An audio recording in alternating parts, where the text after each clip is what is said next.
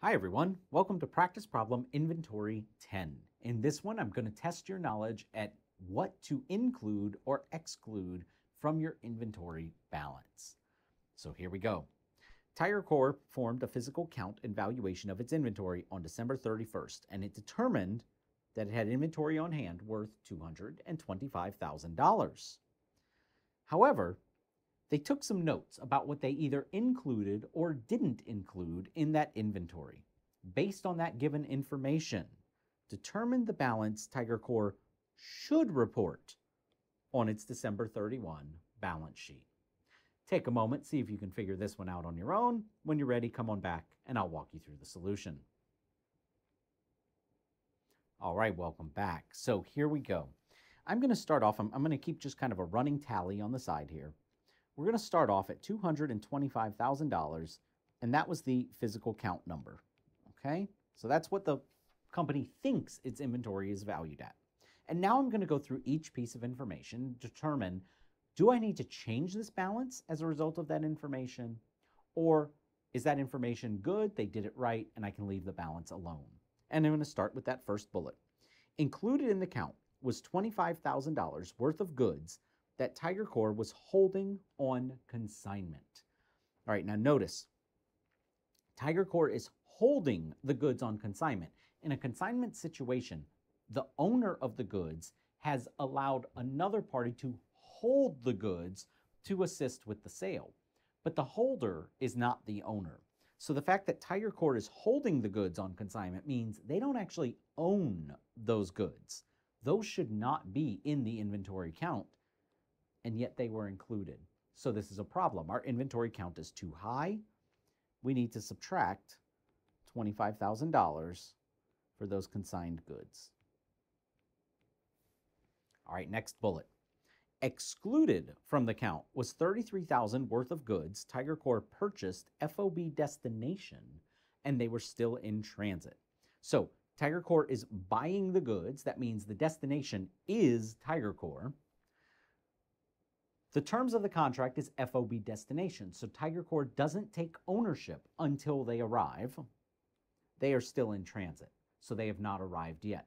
So Tiger Corp has not taken ownership of these, therefore they should not include them in the inventory count. And notice they did not do that. Therefore, we don't need to do anything about this. They did it right. How about the next bullet?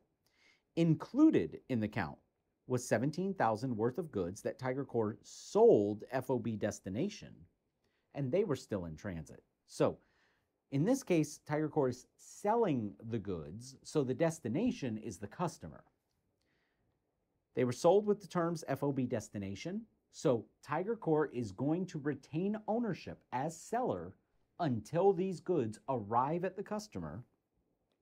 They are still in transit. They have not arrived at the customer.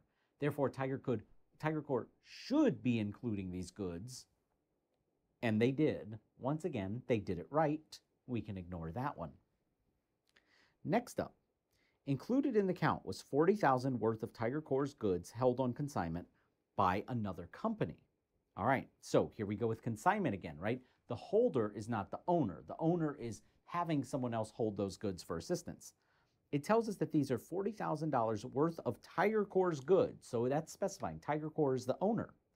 The goods are held on consignment by some other company, but that doesn't matter. Tiger Corp owns the goods. Tiger Corp needs to claim those goods on its balance sheet, and it did. Therefore, no adjustment needed for that one either. And finally, excluded from the count was $5,000 worth of goods Tiger Corp sold FOB shipping point, still sitting on Tiger Corp's loading dock. All right, now this one can be a little tricky.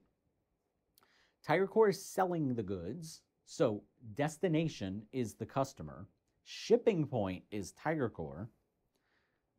They have the terms FOB shipping point. So what that means is ownership is going to shift from Tiger Corp to the customer as soon as these goods depart Tiger Corp.